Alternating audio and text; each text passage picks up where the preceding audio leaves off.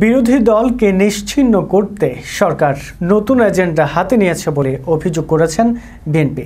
হামলা নির্যাতনে কলিয়ে উঠতে না পেরে এখন বিএনপি নেতাকর্মীদের মিথ্যা মামলায় জড়িয়ে প্রচারণা চালানো হচ্ছে। সকালে নয়াপল্টন কেন্দ্রীয় কার্যালয়ে সংবাদ সম্মেলনে এসব অভিযোগ করেছেন দলটির সিনিয়র যুগ্ম মহাসচিব রুহুল কবির রিজভী।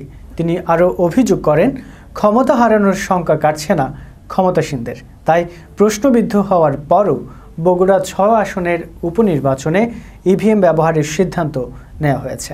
ইভিএম এর মাধ্যমে ভোট গ্রহণ করার সিদ্ধান্ত নিয়েছে সরকারের আজ্ঞাবাহী নির্বাচন কমিশন। ভোটের সুষ্ঠু পরিবেশ না থাকলে ইভিএম প্রক্রিয়ায় আরও বেশি জালিয়াতি করা সম্ভব। এর আগে ভোটারের বদলে প্রিজাইডিং অফিসার ইভিএম মেশিনের বোতাম চেপে ভোট চুরি করেছে।